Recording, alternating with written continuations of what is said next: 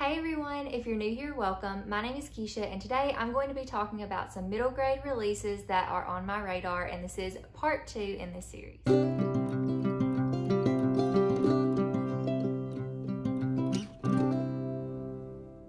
So as I mentioned before, I am going to be talking about some middle grade releases today. I did a part 1 to this video and I will go ahead and put a tag up above as well as a link in the description below to the first video. This was just going to be a 2-part video, or a video series, I guess, but I ended up having a lot more books on my list than I originally thought, and so it will be in 3 parts, and these are just middle grade books that have either come out already this year or are about to come out that I am really excited to get my hands on. I am going to start off today with some series continuations, which I was debating on talking about because I have talked about them quite a bit so far on my channel and I didn't want to do overkill on some of these books. So I am just briefly going to go through some of these, and I'm going to start out with those. There are 5 series continuations I want to hit on, and then I'm going to talk about 12 books that have either come out this month in July or are coming out in the fall or winter time. So first up, I wanted to talk about The OK Witch and the Hungry Shadow, which I already have my hands on. This book came out on July 6th, and I did receive an advanced reader copy of this book, so I got to read it early, and I really enjoyed it. If you have been around on my channel for the past few months, you will know that I read The OK Witch by Emma Steinkellner, and I absolutely loved it. It is my favorite graphic novel right now, and I also really enjoyed The OK Witch and the Hungry Shadow. This is a spooky graphic novel, or a witchy graphic novel. I absolutely loved it. It kind of reminds me of Halloween Town and the Salem Witch Trials kind of combined, but this story follows Moth, and Moth has always been fascinated with witches and witchy things. But she has not been a witch herself, but she finds out she is actually a part of a lineage of witches that were persecuted. Particularly her family in the past had been persecuted, and now she gets to live her life out as a witch, and there are little adventures and things that come along with that, as well as some trouble, as you can imagine. This book was almost as good as the first book, but I still really enjoyed it. I gave both books 5 stars, so I'm really excited about this series continuation. And I'm also excited about another book that came out on July 6th, and I have not got my hands on it yet, but it is Space Boy Volume 10. I really like that series. It is very simplistic in writing, but it is absolutely beautiful with the illustrations, and I love the story. And basically it follows our main character, who is a girl who can kind of pick up on people's, their scents, their flavors. So everybody has a flavor, and she kind of associates people by that, just kind of like, is it synesthesia or something like that that people have, where they associate people with things like that. So I think that's really cool, but she ends up finding this boy who does not have a flavor, and she tries to find out the mystery behind him. So this is a sci-fi middle grade graphic novel series that I am really enjoying, so I'm excited for the next installation, which I haven't got my hands on yet, but it has already come out. The next series continuation that I'm really excited about is Dark Waters by Catherine Arden. She wrote Small Spaces, and this is the 3rd book in the Small Spaces series. I'm not sure how many books are going to be in it, but I absolutely love them. They remind me of Goosebumps, except maybe even better. So this is a middle grade horror or spooky series, and Dark Waters comes out on August 3rd, and I don't really know much about it except that it follows the same 3 characters that were in Small Spaces and Dead Voices. I gave both of those books like 4 or 5 stars. They are absolutely great, and I cannot wait for Dark Waters to come out. I believe it's going to be something to do with the Loch Ness Monster. Then there is also I think the final book in the 5 Worlds series. It is called The Emerald Gate. This is a series, for lack of better things to say about it, it's kind of like a mashup between Avatar and Amulet, which, when I say lack of better things to say, I have all the good things to say. It's just hard to explain for me. So if you like Avatar, The Last Airbender, and then Amulet, the graphic novel series, think of those 2 kind of put together. I think you will probably really like 5 Worlds. So I'm really excited for the next installation to come out, and that should be out on November 16th. The last book that I'm really excited about, or series continuation, is Amulet. This will be book 9, and I don't really know when it's going to come out. All I know is it's supposed to come out in the fall, which I'm hoping that's still a thing. And this will be the last book in the Amulet series. I've really enjoyed that. It's a really good adventure middle grade series that is kind of also similar to, well, it's similar to Five Worlds. They're all kind of in tandem with each other, where you've got these worlds or these different societies that kind of have a clash and there's a war going on.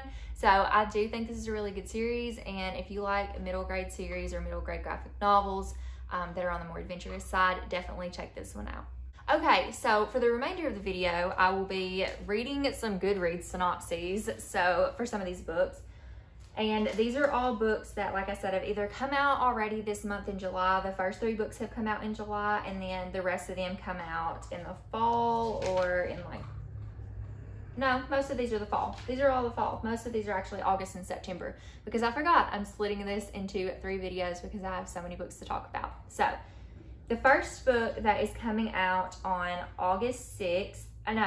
July 6th. This came out on July 6th, which I haven't got my hands on it yet. That's why it's on this list, because it's still something I'm anticipating. Is called How to Be Brave by Daisy Mae Johnson.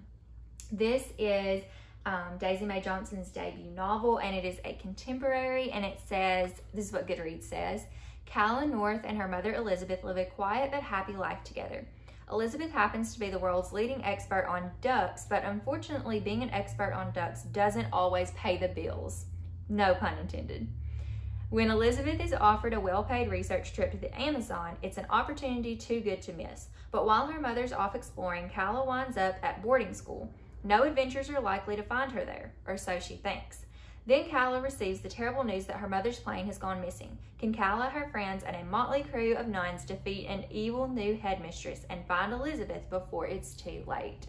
That just sounds like a really cute not graphic novel. I'm on graphic novels now because that's what I was just talking about. That sounds like a really cute middle grade. I also really like the cover. Both the US and the UK editions of this cover are beautiful.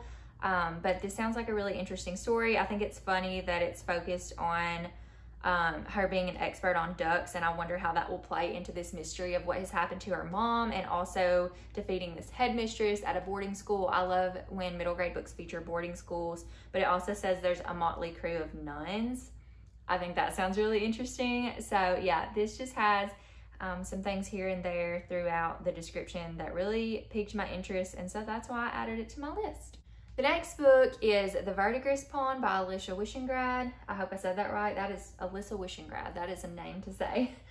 This book came out on it comes out on the 13th. I'm recording this on the 11th of July. And this is a fantasy novel. The reason that I kind of gravitated towards this one is I found it not too long after I watched The Queen's Gambit on Netflix, because I got really into things that had to do with chess. Now, I do not play chess, nor do I know how to play, nor do I think I would be good at playing or want to learn how to play. But I did like The Queen's Gambit so much that I started looking up things that had to do with chess, and I found this book. So not that I don't even know if it really has that much to do with chess. There's just a pawn on the cover. So that's kind of what made me gravitate towards it. And I also thought that the illustrations were really pretty. So that's kind of what led me to this book. So Goodreads says, a boy who underestimates his power, a girl with a gift long thought lost, a land ready for revolution. The heir to the land should be strong, fierce, ruthless. At least that's what Beau's father has been telling him his whole life, since Beau is the exact opposite of what the heir should be. With little control of his future, Beau is kept locked away, just another pawn in his father's quest for ultimate power. That is, until Beau meets a girl who shows him the secrets his father has kept hidden. For the first time, Beau begins to question everything he's ever been told and sets off in a search of a rebel who might hold the key to setting things right. Teaming up with the fiery runaway boy, their mission quickly turns into something far greater as sinister forces long lurking in the shadows prepare to make their final move, no matter what the cost. But it just might be Beau who wields the power he seeks, if he can go from pawn to player before the land tears itself apart. That sounds like a really fun adventure story, and it sounds like chess is going to have a play in there. No pun intended. But talking about the pawn, and I guess he's the pawn in this story, and how he will become a player in this game. So that sounds like a good story. I don't know a lot about it. I haven't heard anybody really talk about it much, but it is something that sounds really interesting, and I'm excited to read. The next book is The Ghoul Next Door by Cullen Bunn. This is supposed to be a book for fans of ghosts by Raina Telgemeier, and I really liked that book. It's probably one of my favorite graphic novels. So I knew that I wanted to check out The Ghoul Next Door. So this is a horror or spooky, I believe it's a graphic novel. Is it a graphic novel? Yeah, it's a graphic novel. So it says for fans of Ghost and Hollow, which I have not read, but I know what Hollow is. And let's see, what else does it say? It's a fun, spooky, full color middle grade graphic novel about a supernatural adventure and friendships that go beyond the grave. It has a lot of blurbs that I'm going to skip over. 11-year-old Gray lives in the legend-haunted New England town. That's a weird phrase. Legend-haunted New England town of Anders Landing. Okay, and he can't help but feel like a pair of eyes is watching his every move. He discovers odd, gruesome bits and pieces from the graveyard that are left for him as gifts like art carved from bones or jewelry made from, hopefully not, human remains. Soon, Gray is caught up in something bigger than he could ever have imagined. He finds himself drawn into a strange mystery involving a race of reclusive subterranean creatures, ghouls, the eaters of the dead. Turns out his secret admirer is a ghoul named Lavinia. An unlikely friendship forms between them. The only problem is their friendship breaks traditions and the punishment is a fate worse than death. All that I care about is that this is a middle grade graphic novel and it's spooky and it has to do with ghosts. It sounds really cute. That's all you have to tell me about a middle grade or about a book. It's a middle grade graphic novel and it's spooky to even get me to want to pick it up. So that's basically why this is on my list.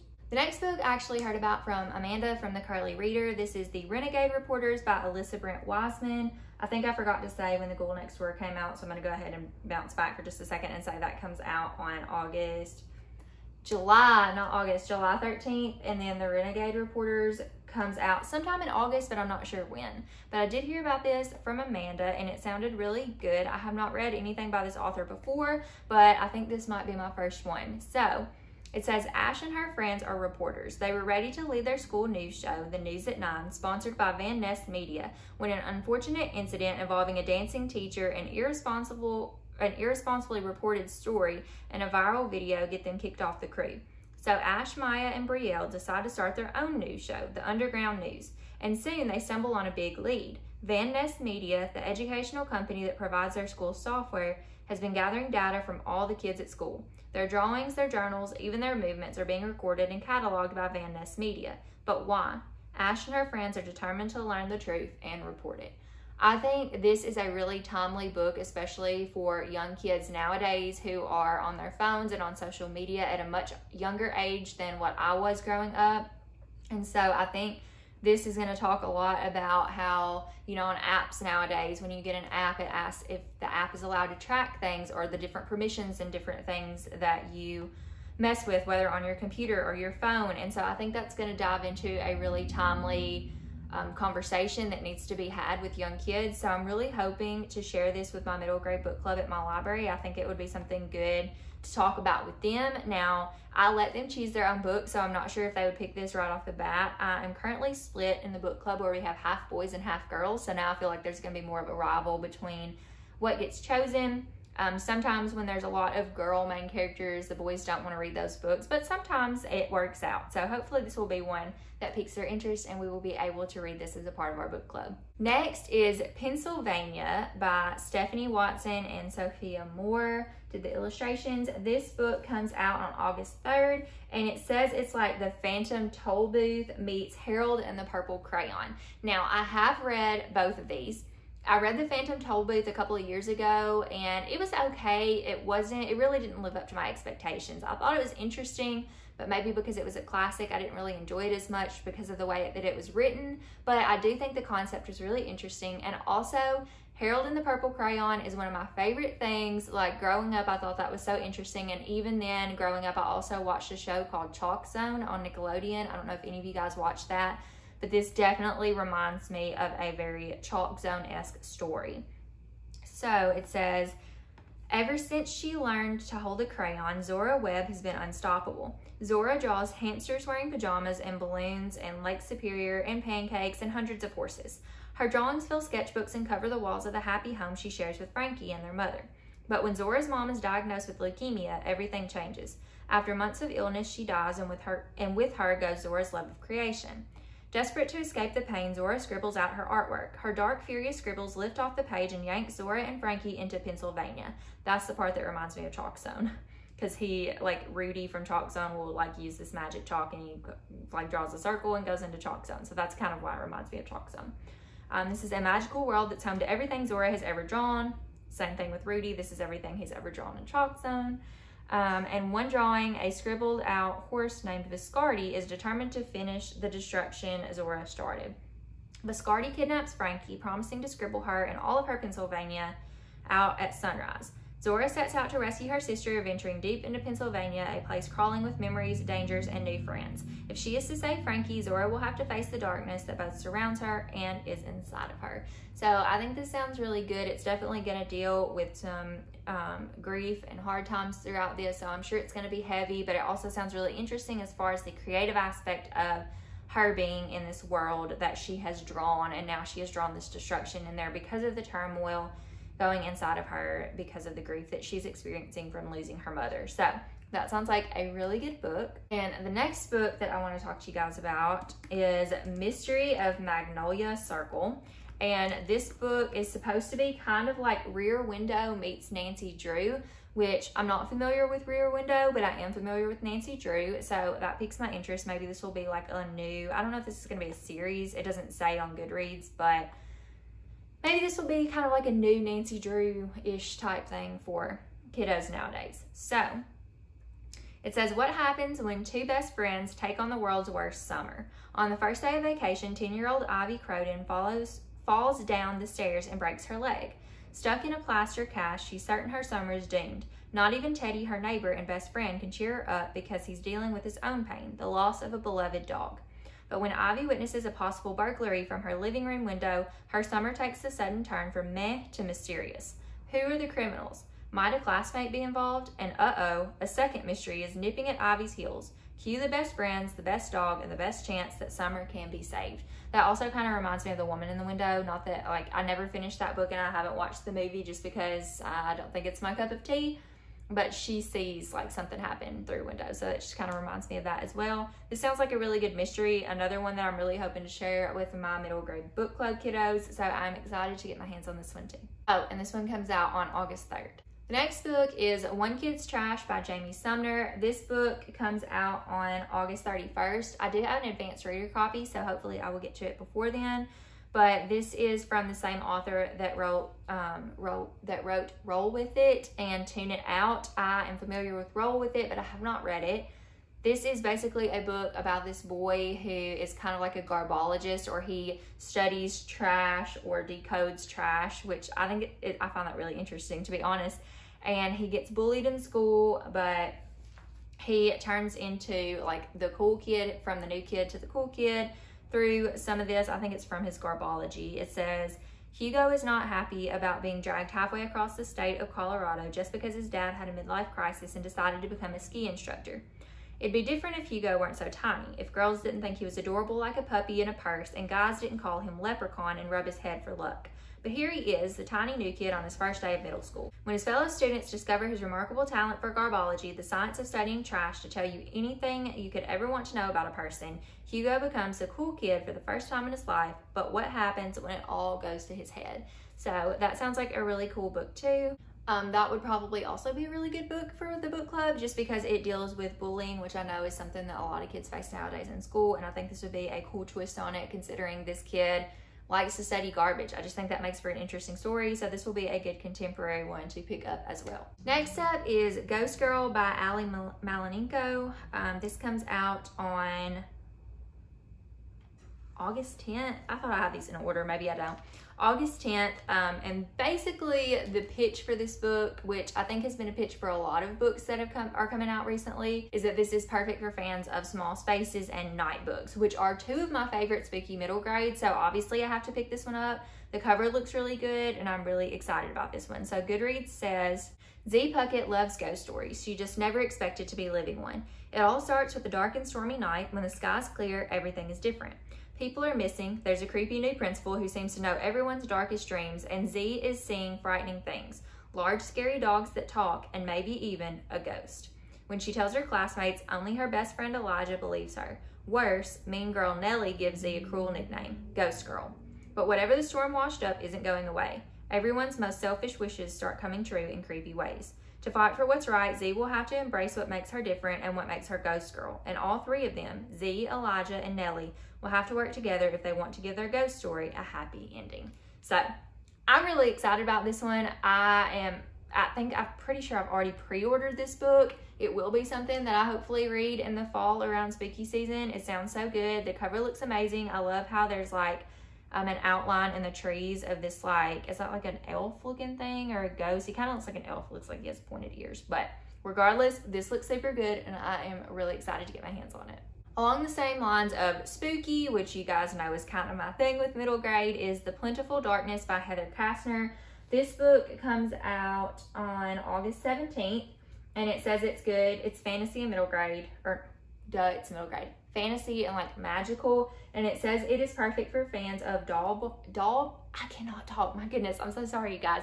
Doll Bones and The Graveyard Book. Now, I have not read Doll Bones by Holly Black, but I'm familiar with it and apparently I need to read it. But I have read The Graveyard Book and have multiple copies behind me on my shelf. So I'm really excited that this has been kind of compared with those, and I hope that I enjoy this one just as much. So Goodreads says, let's see. This also says it's reminiscent of Seraphina and the Black Cloak, which I have not read. But an orphan girl chases a thieving boy into a magician's land of starless, moonless gloom where other children have gone missing before her.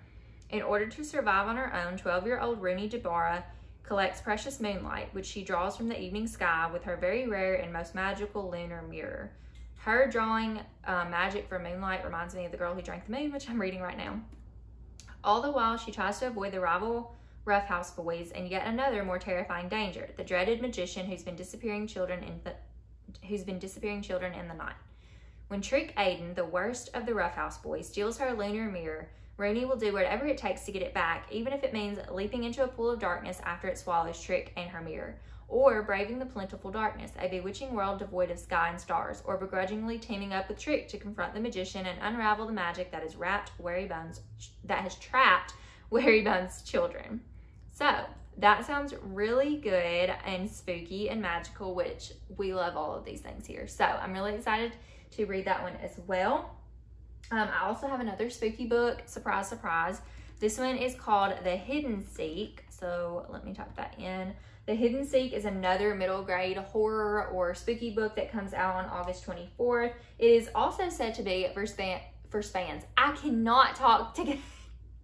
And now I'm saying today instead of today. Like, maybe this is a bad day to film. It's okay. Maybe you guys are getting a laugh out of me stumbling over my words, hopefully. For fans of small spaces and also Goosebumps, which is another thing I feel like is probably tagged a lot with spooky books that are in middle grade. I've also heard, I believe it was Gavin from How to Train Your Gavin, that said this kind of was reminiscent of the like hide and seek, or was it hide and seek? Something. There's a middle grade book that's been released recently that has a similar title.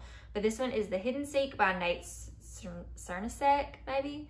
It says, in the spine-chilling middle grade debut, a brother and sister are transported to a cursed world based on the game hide and seek, where they are pursued by a shape-shifting witch. The game never ends, and the only way to get home is to win. So that sounds super good. I don't have to read the rest of the synopsis to know that that's something that I want to read.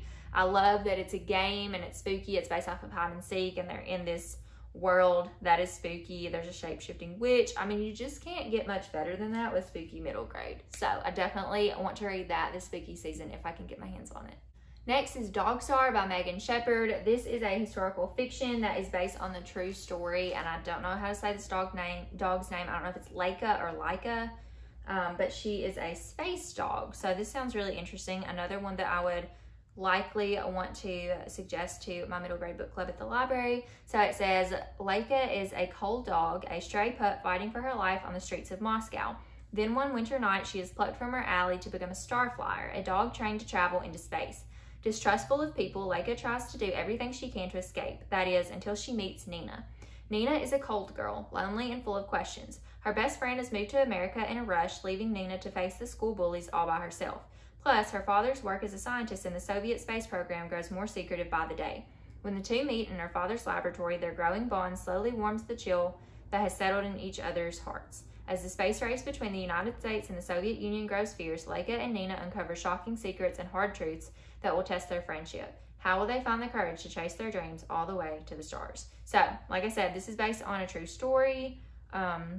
This author has she's a Carnegie Medal nominee and a New York Times bestseller. So I'm really excited to read this one. I have a feeling it's going to be sad because most dog books are sad to some extent, and I don't know the story of this dog, so it could be sad, but it sounds really good. I've seen this around a little bit, and I've gone back and forth on whether or not it was something that interested me or not, but I think it probably is. So I added it to my list. I only have 2 more books left, and the next one is called What About Will by Ellen Hopkins. This book comes out September 14th.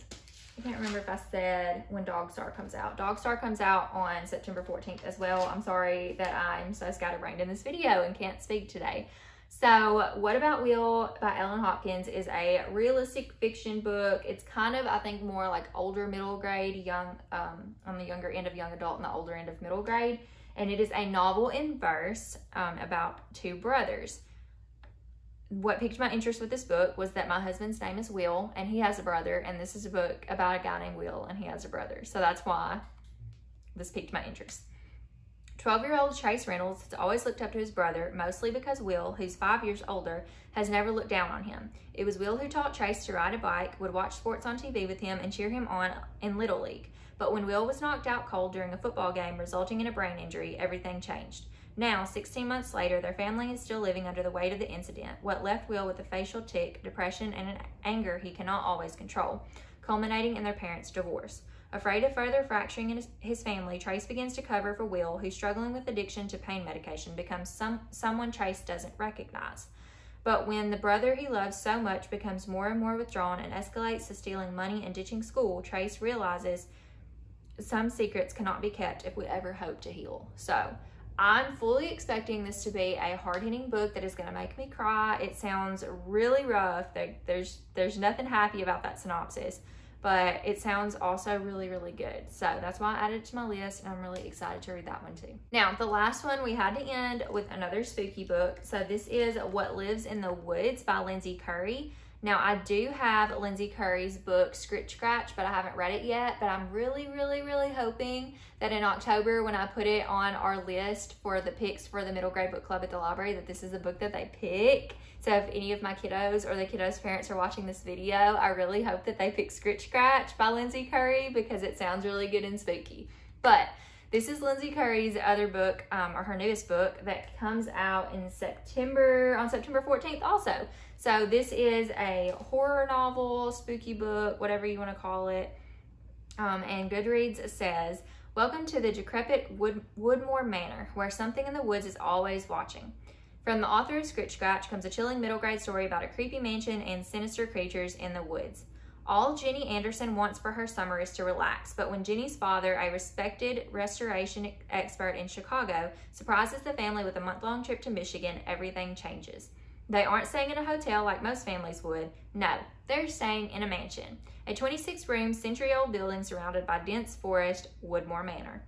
Locals claim the surrounding woods are inhabited by mutated creatures that escaped a mad scientist over 100 years ago, and some say campers routinely disappear, never to be seen again. When the creaky floors and shadowy corners of the mansion seem to take on a life of their own, Jenny uncovers the wildest mystery of all. There's more than one legend roaming Saugatuck, Michigan, and they definitely aren't after campers. So that just sounds really good. Okay. I need that to come out, and I need to read Scritch Scratch because I just feel like I'm going to love Lindsay Curry. I have not read anything by her before, but if it's spooky middle grade, like, I'm pretty sure I'm going to love it. All right, y'all, that is it for this video. So those are some of my anticipated middle grade releases that either came out in July, August, or are coming out in September. And so I'm really excited to get my hands on a lot of these. Like I said, I have a whole lot of books that I'm really looking forward to. So I have split this into 3 parts. So hopefully you guys don't get tired of hearing me talk about middle grade books too much, but I love them. I have not read a ton of them lately, but I'm hoping to get back in the swing of them, especially this fall with all these spooky books coming out. So I just wanted to say thank you guys for watching, for stopping by and always supporting my channel and talking with me about books. Please feel free to leave me a comment down below and let me know some books that you're excited about, especially middle grade, or if you know about any middle grade books that I haven't mentioned, you can go ahead and leave those in the comments down below. If you've read any of these books, the ones that have just come out, or if you've got advanced reader copies, let me know your thoughts in the comments as well. And if you don't mind, if you like this video, go ahead and hit the like button and the subscribe button and the notification bell to get notifications anytime I post a new video. Thank you guys again for watching, and I'll see you in my next one. Bye, friends.